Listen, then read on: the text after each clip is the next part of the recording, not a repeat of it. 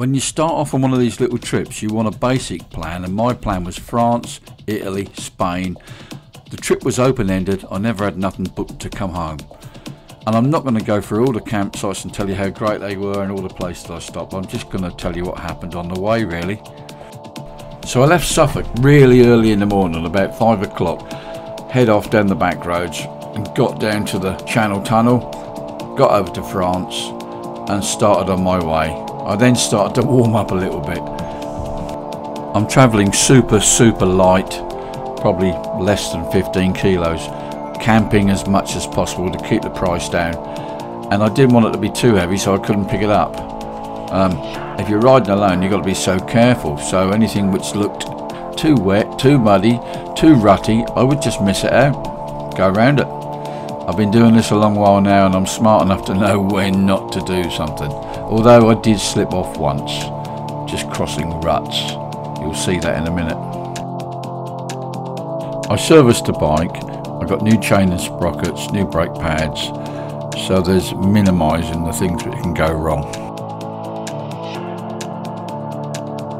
Oh, this is where I had to do a little detour to avoid a tree, so back on the track.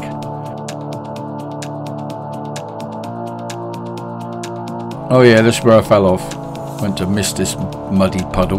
Just a graceful dismount. Most of the campsites in France are pretty good.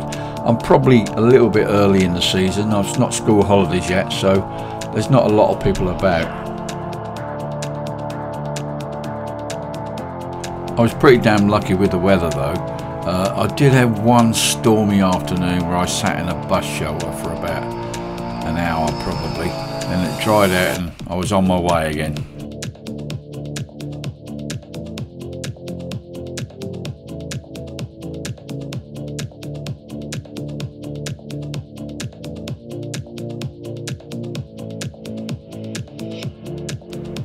And this was a nice little campsite, nice lake, nice bar, some food. Again, not many people about. You got one or two, but not many. On this sort of tour, the thing what irritated me the most was in the evenings when there's not many people around and you're on your own, and I kind of get bored really. I wander about, don't know what to do. During the day though, the riding, I never think twice about being bored. In fact, I do go for quite a distance really. I don't go particularly fast, but I just keep going. I also start pretty early. You know, you have to get up to go to the toilet, so why not just pack up and go?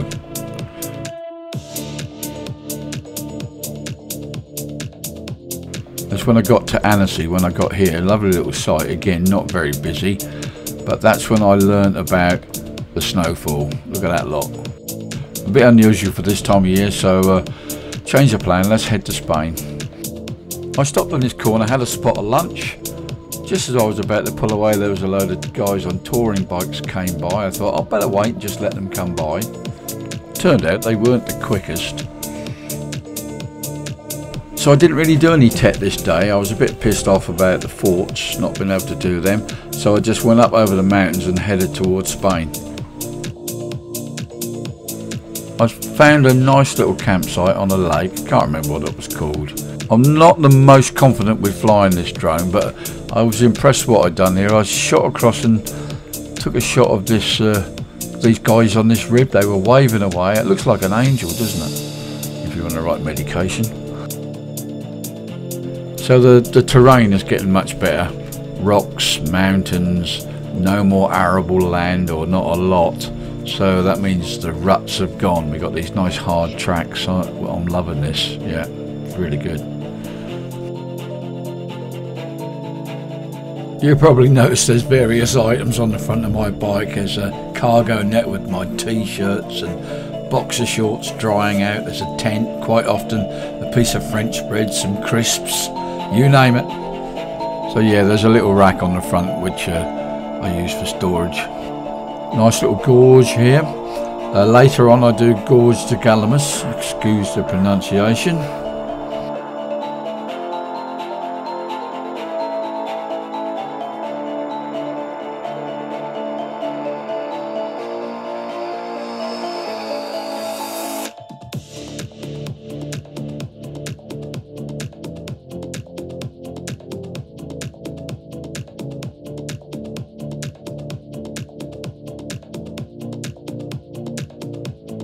I was a bit annoyed with myself here. I didn't wipe the camera lens, but I did manage to put the drone up again rather gingerly.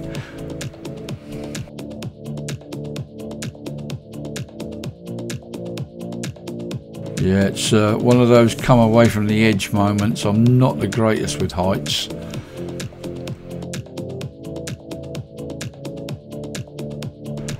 Mid-Pyrenees. I love the Pyrenees. I go here every year.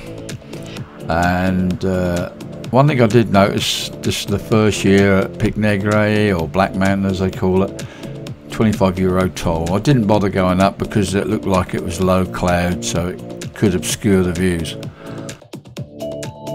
So from here I decided to pick up the Adventure Country tracks and head west and see what that's like, but not before having a beer and staying in the hotel for the night. Treat myself. I rode with a couple of Spanish guys for a little while, and we parted our ways after day one.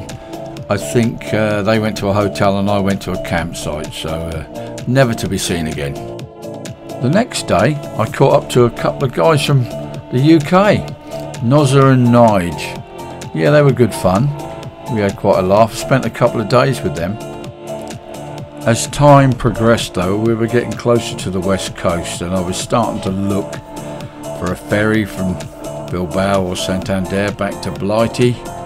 But in the end I couldn't find one for the right day at the right price, so I decided just to compass bearing, head north and go through France on the back roads, and done it in a couple of days. About 400-mile days though, but yeah, the little CRF was brilliant.